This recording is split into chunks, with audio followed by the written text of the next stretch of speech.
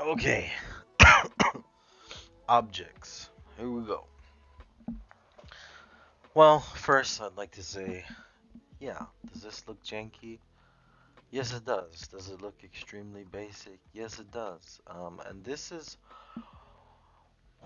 more realistically what you should expect with your first track.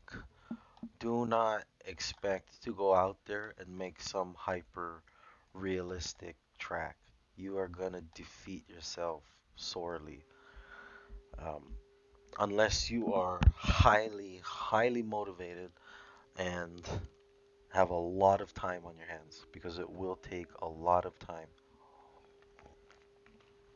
And what I mean by that is, let me pull something up real quick. Um, and you should be happy with it, to be honest. Just try to have fun with it your first time around. If you try to take this too seriously, you will have a broken spirit and you will give up. Where is it under ADC? Here's a perfect example. Clutch kickers in Assetto Corsa.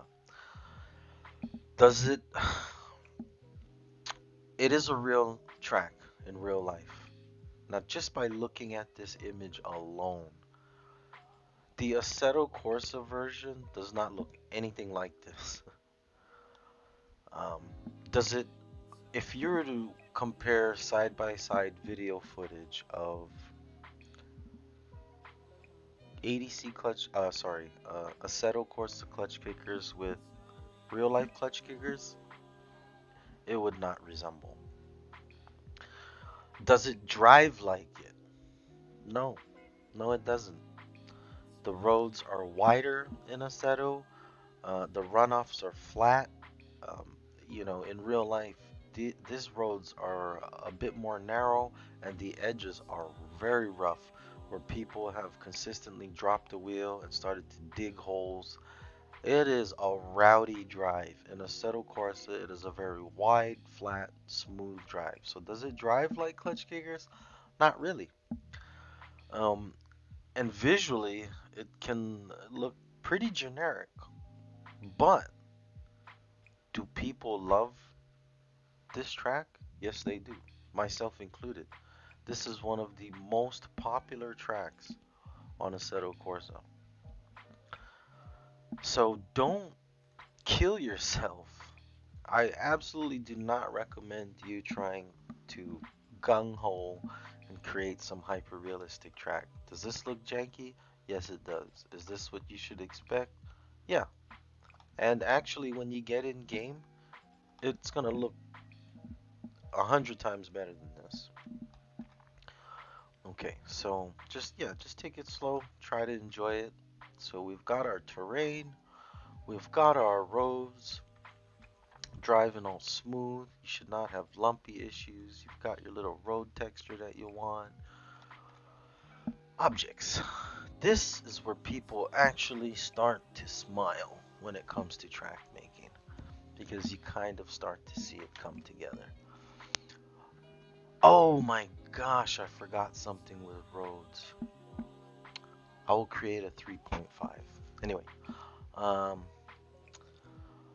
objects. No, I'll do it right here. Roads, real quick. My mistake. There's Bezier. I totally forgot to cover Bezier. The only difference is when you place a Bezier road, they come with these pink dots, and they are just nodes that operate on the axis of the main node. So these two nodes are attached to this node. So if I select my move node tool, I can actually fine tune the curvature. The curvature isn't just kind of handled for me. And all the same concepts apply. If I hold X, I can move this one in on the X axis, move this one in on the X axis. If I hold Y, I can tilt this at a more specific way because of these extra nodes. And yeah, that's just what that does.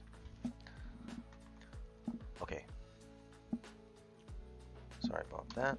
Let's go back to objects. Objects, here we go. Easy enough. I want to drop a single object, okay? I want to put a tent down. You want to make sure the only thing you have selected is the tent.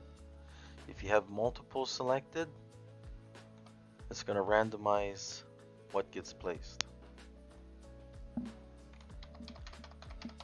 So we don't want that. I want to place a tent. So let's go to where I think my pit will be. Somewhere around here. Put a tent down. Sweet. Now, if you hover your mouse up here, you'll see this little properties button. Right away, it shows you its position based on X, Y, Z. You don't have to worry about this. LOD in and out, level of detail or load distance, however you want to think of it. I've heard both terms used. Its default is 2000. Objects were created by somebody and brought into Racetrack Builder by somebody. That somebody either knew that the default should be 2000 or they didn't. So you may see all kinds of numbers here. You may see 200. You may see 500. You may see 4000. 2000 is the default. And I've heard you can make all of your LOD outs 0, which will increase performance. I've tried it. I didn't notice anything. You can go ahead and try it and make that decision for yourself whether or not it does or doesn't increase performance. I will typically just leave them at a default of 2000. Right now, by default, it's set to rest on the ground, which I want. I don't want floating tents, so thank you. I want it to cast a shadow. Yes. Do I want it to be drivable? No, this is not a driving surface. Do I want it to be collidable? No, only because with objects, the collision is going to operate based on this big yellow cube. So I will not be able to drive under the tent. I will slam into this cube wall. So I do not want this to be collidable. Do I want it to be movable? No. I don't want the tent to go flying when I hit it. Or maybe you do. But for me, no. So that's it, right? I've got my tent. Actually, let me pause this real quick. Okay, we are back. Now, shadows are great. Shadows are wonderful. Shadows make everything look beautiful, but shadows are expensive. Now, I don't want to scare you off with that. You can add a good bit of shadows, but you just want to keep that in the back of your head always. And we're not thinking individually, we're thinking in totality, right? So first we go to terrain, hit W. This is the expense of our terrain. We need to add that. We'll go to our road, select our road. This is the expense of our road. It's roads, plural. Okay, then add that with, you can also hit W on an object to show you the wireframe that it's constructed with, the expense of our object, and then furthermore adding the expense of casting a shadow. And you're going to want to always keep all of these things in mind as you fill your track up with stuff. Right now, this track is virtually naked. I mean, we've got lots of room to add objects and shadows and whatever else you can think of. So that's adding a single object, simple enough. Remember, if you have multiple selected, it's going to randomize what it places. This is what I call a hotbar. Right now, there are subcategories, just cars, just cones. So if I select my cone group, it's actually a group. It's called a group. This is a cone group, and I select everything within the group, and I click single object, and I start clicking. It's randomizing exactly which objects from that group it's placing. Now, this is important because this is an all objects hotbar, which all of these objects exist in one of these groups. So you can customize this. So let's say, I don't like any of these bleachers. They're pretty hideous. So if you double click on any piece, it'll open up this screen. And if you can select a group or select all objects, and I can add this pit marker board here. Sorry, just not pit marker board, but marker board. Can add this green tire stack here, and I can add whatever else I want, a railing, and then as I click, right, it's kind of randomizing whatever I have selected in this hotbar. Just keep in mind that you can customize this hotbar, and not just that, but what you see is not everything. Just because you click here and you see 1, 2, 3, 4, 5, 6, 7 signs doesn't mean that's all there is. You've got these empty spaces, which I like to utilize. Double click, open up all objects. There's more than meets the eye. Okay, keep that in mind. Now, if you want to back out of here without selecting something, you can see if I attempt to click, it won't let me. You just hit escape. Now, you're not seeing as much as I'm seeing. Probably not. Maybe you are, but you don't have very much to work with by default. So what you want to do is you want to go to open up Steam and go to Racetrack Builder, and then you'll see this button, Community Hub. Click on that, and then you will see Workshop. Click on Workshop, and it's going to appear blank, but if you just click around somewhere, just click, there we go, you'll get this to pop. And right now mine are all checked, but yours will appear as green plus signs. And all you need to do is click these green plus signs and subscribe. And once you do this, all of these will appear in your racetrack builder. So just subscribe to everything. Get yourself all the objects you can get. Got trees, an ambulance, stuff like that. This is the most useful one in my opinion. Tie super signs. I'll show you that later. More tires, some wooden railings, you get the idea. So subscribe to everything. Once you do that, when you go to edit X packs, this window will pop up. You'll see those additional things that you subscribe to here, and all you do is just double click and activate them. Once you activate them,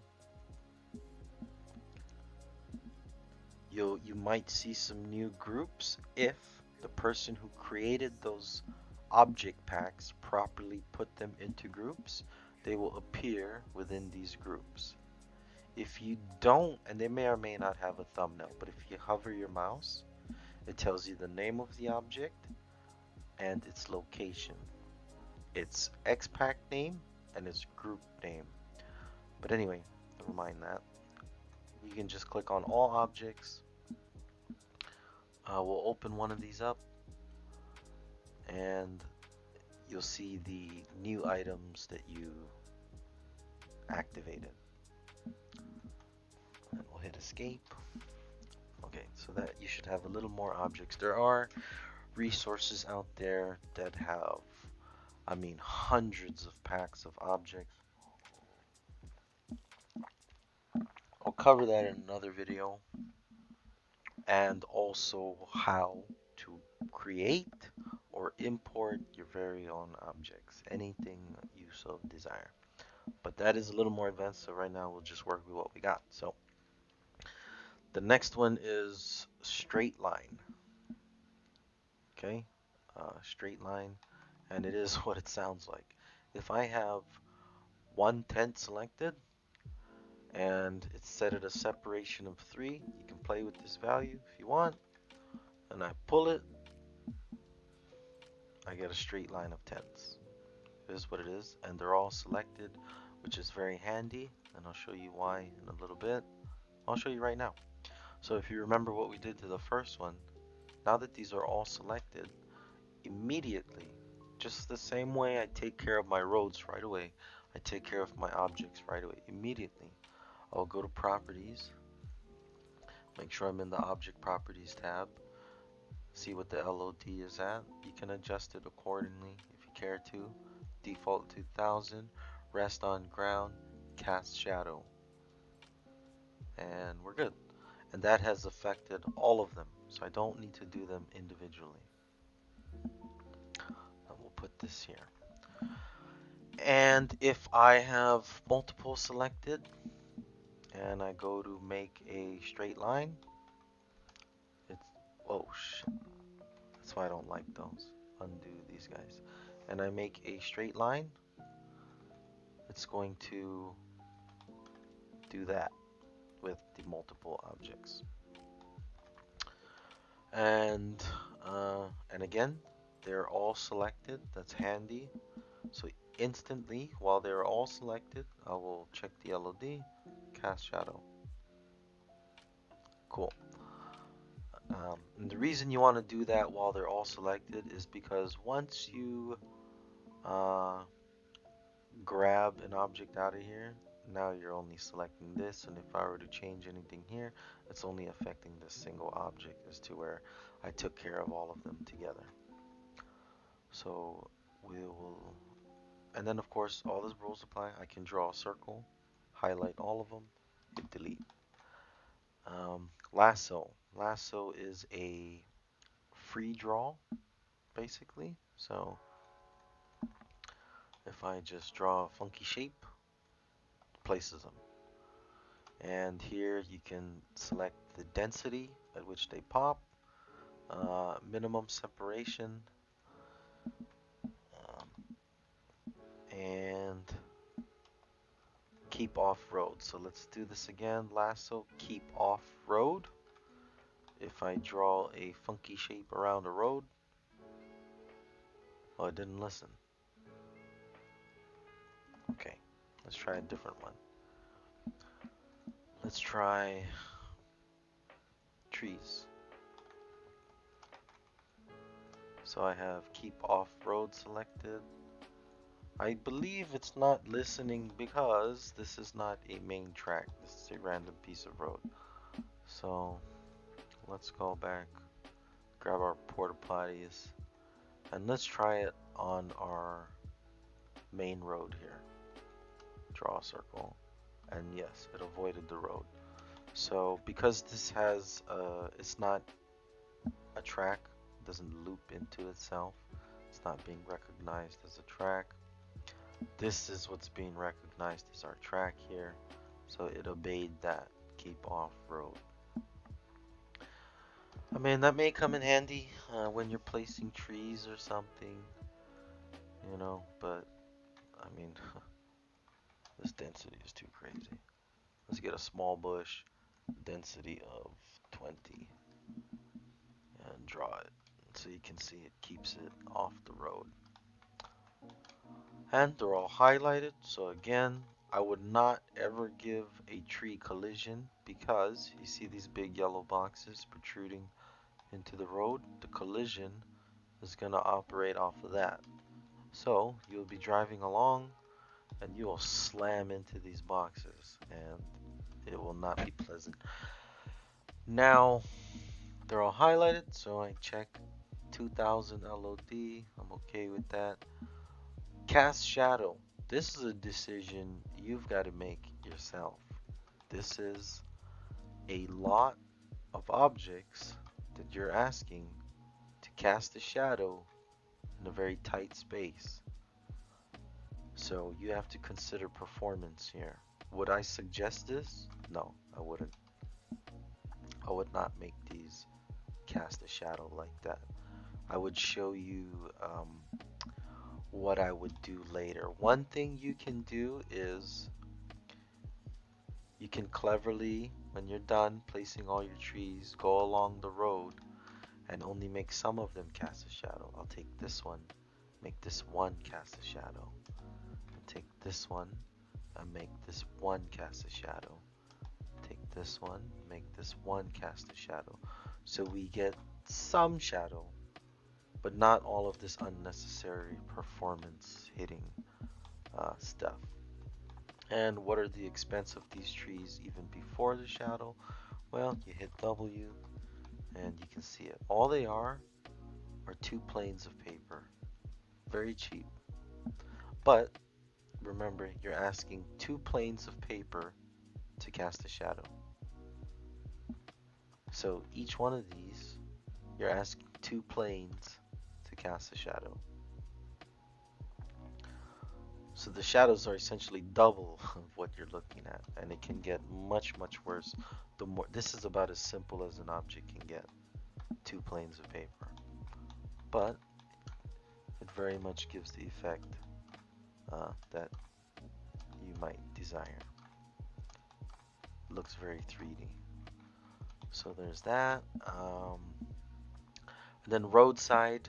Let's say if I go to roadside is like the same with keep off track. If I go to objects, select these blue cones, and then you got your density, keep off road, etc. Even spacing, normal distribution, distribution minimum and maximum. It's never going to get that serious in my opinion, but let's do this. Let's draw a circle. Oh my gosh. Control Z. We need to up this density to 100. So let's throw some cones down here. Oops. Okay, 200. I want more. Okay, so you see, it placed it roadside, which almost looks the exact same as lassoing and keeping it off the road. The only difference is what you can do is you can select left side only, Control Z, right side only, Control Z. That's pretty nifty. You might have a use for that. Though that type of stuff to me only comes in handy when you're working with foliage. Things like cones and stuff you're gonna want to place yourself. Okay, now let's fix these tents up, right? So we're gonna go back to our single object mode and grab our move object tool, click this object, and this gizmo will appear. Now, it works the same as anything else. You'll see common functions. The cone is going to stretch it. The line is going to slide it. Same with this one. The blue cone will stretch it this way. The line is going to slide it. And same with the vertical axis. The green cone will stretch it. And this line will slide it. Okay.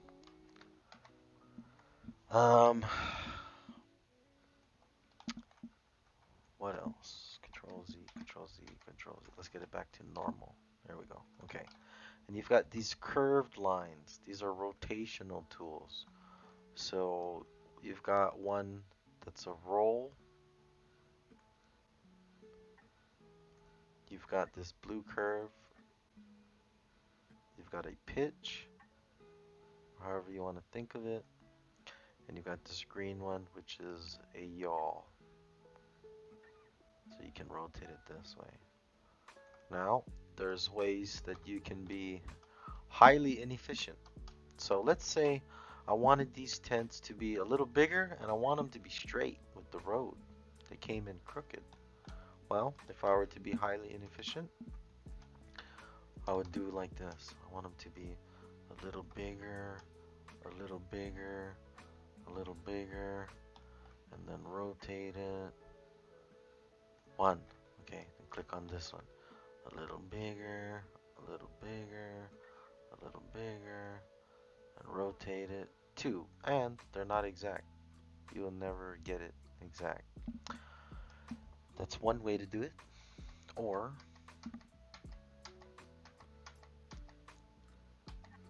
there is this circle tool, this ball. This ball, if you hover your mouse over it, will turn yellow. Now, if you click and drag this, it's going to resize all dimensions proportionately. And I'm dragging it upward. Clicking and dragging upward. And let's say, oh shit, I made it too big, right? Well, click and drag downward, right? This is a clean click and drag upward, but shrinking is a lot more temperamental. So if I try to click and drag downward, it begins to shrink before it bugs out and starts to get big again. And you go, oh fuck, I'm trying to make it smaller and it's getting bigger. So what you want to do is just kind of short controlled bursts. So just click and drag, just little shrinks. Click and drag, click and drag, click and drag, click and drag. So enlarging is a lot easier than shrinking, but once you get used to it, it's easy enough, right? So what if I want all of these to be exactly the same? I don't want them to be slightly different from each other because I'm not perfect in doing this. Well, you can either hold shift and click and select all of them, or you can just draw a circle. And now this gizmo is reacting to all of them, or they're all going to react to this one gizmo. So anything I do will affect all of them, but I want them to be proportionate, so I'm going to use the ball, make them slightly bigger, and I will just rotate all of them together. Then of course you can fine tune this, right? You can move this guy, tilt it a little bit, move this guy, tilt it a little bit, move this guy, tilt it a little bit, etc. So things like cones. I know I'm gonna be putting a lot of cones around my track, and I like the orange cones. So what I'll do is I'll get a lasso, density 200, and I'll make me a little quarry of cones. Bam! Okay. Now while they're all selected, it's very handy. I will check my LOD. This one's at 200. I'll make it 2000 for consistency's sake. I want them to cast a shadow, and I want them to be movable. I want them to go flying when I hit them. If you select collide, they will become concrete walls. You will slam into these, and your car will do a 360 flip, and everybody will complain about the concrete cones in your track. So you either make them movable, or you don't select any of them. And what's going to happen is they'll be there, you'll see them, but your car will be able to pass through them.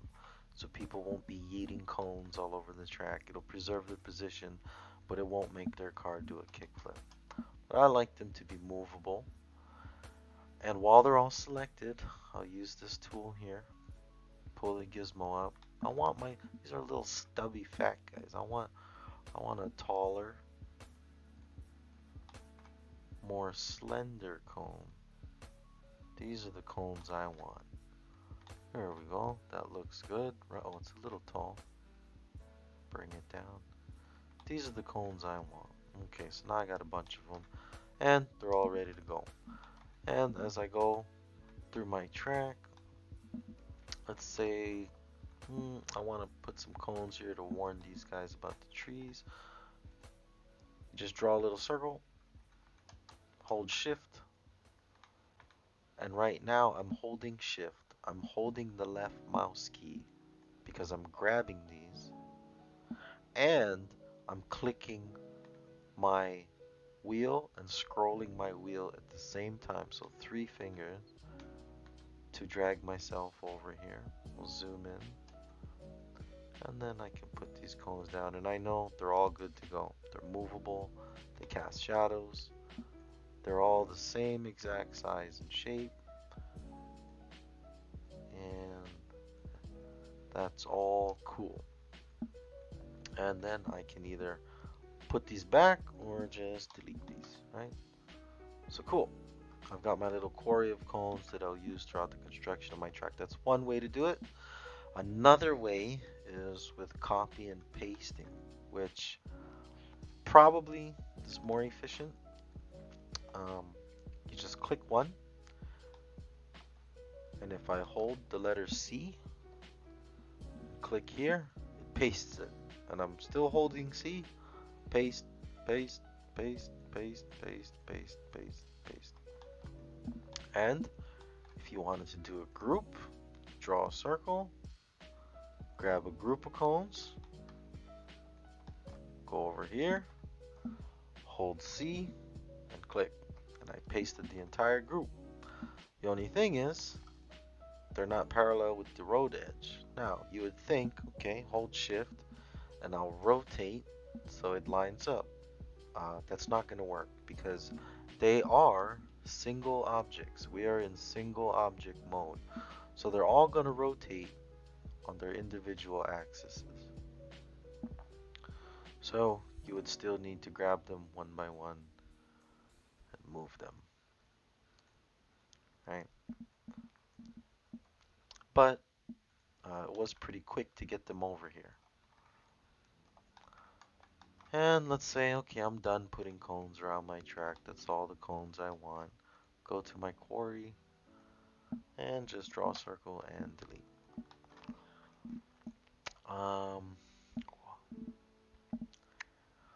I think that's it. Local and global, don't worry about that. You probably won't be using it. You're just gonna be enjoying looking through all the objects. Oh, pit. Okay, put a little pit sign here where the pit is. So I'll place.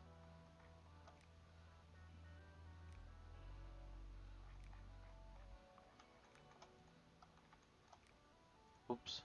There we go. Place one. Cool. And you can see this box on this wireframe. This is a very cheap object.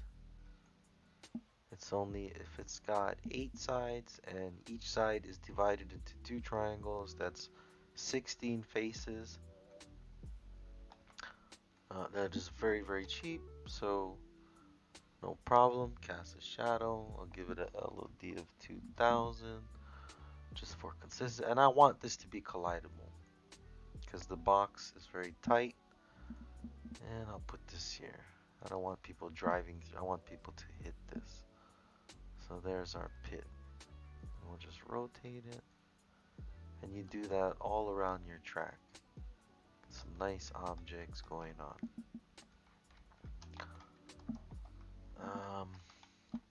What else is there? That's pretty much it. Covered the copy and paste tool. Trees I tend to do last because you see how big their box is? Their box is really obnoxious. What's gonna happen is let's say I wanna click this cone. Wait, let me do it. There we go. I'm trying to click this cone and the tree is getting in the way. So I tend to put trees last. If you zoom in very close, you'll be able to. Oh no, even still, it's still grabbing the tree. So then you're gonna go through this annoying process. Like, get out of the way, grab the cone. Okay, come back. I just put trees last. I do. Trees are one of the last things I do, especially if they're roadside, because it's just gonna be a headache for you.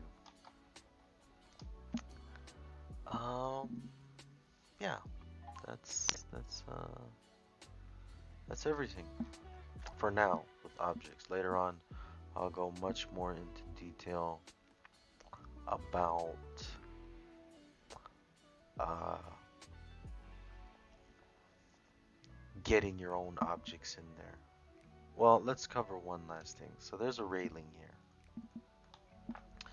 Let's say I want to place a railing right here. Okay. Now, you can see the box ain't bad, but you will be hitting the box instead of the railing. And if the collider mesh on your vehicle is correct, you're going to be your front bumper is going to hit this. If the collider is sunken into the vehicle, it might appear that you're touching the railing, but really it's just waiting for the two colliders to meet. So the collider is going to operate off of this yellow box, and maybe you don't want that. And so we'll take an early look into the next two categories later, which is a wall. If you jump over to walls real quick, you'll see this do not cross. This is a collider mesh. That's all it is. And so I will place it in a straight line, and I will place this here. And the reason this is so important is, for one, you can get more accurate collision, right? If I adjust this, so now you will collide with the railing as you're supposed to. And two, this collider mesh is the most optimized collider mesh. If I go back to my objects and I just give this railing collision,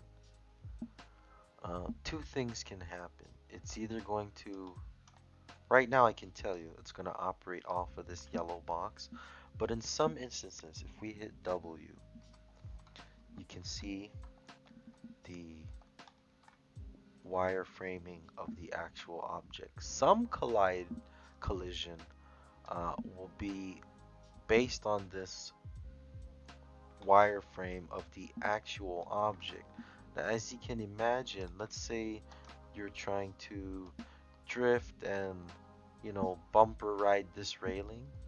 This is gonna be very upsetting for the car, because each individual face is becoming a collision mesh. And Assetto is already very unhappy with collision. It's very poor collision physics. I mean, you might tap this at 25 miles an hour and do a 1080 triple backflip. So it's not optimal to just give things collision this way. I do it a lot. You just have to make those calculated decisions. Is it something that you're going to be driving up against, or is it just a wall that you don't want people to drive through? If it's just a wall, yeah, it's fine. You know, they shouldn't be trying to hit it anyway. But if it's, you know, a particular part of the track where people rub their fenders, you want to make it more pleasant. So what you would do as far as collision physics, so you would use this, or if you wanted to be more specific like this, you would use this wall and this colliding mesh right here. And it looks hideous right now, but you will not see this in game at all. You just have to trust, and you don't need to touch anything. You don't need to change any LODs or cast shadows or anything. Do not touch it. Just place it, and you have a beautiful collider mesh right here. It's the last you'll have to do. It will be invisible from here forward. So that's the last thing I want to cover with the objects and collision. Okay, the next one, string objects.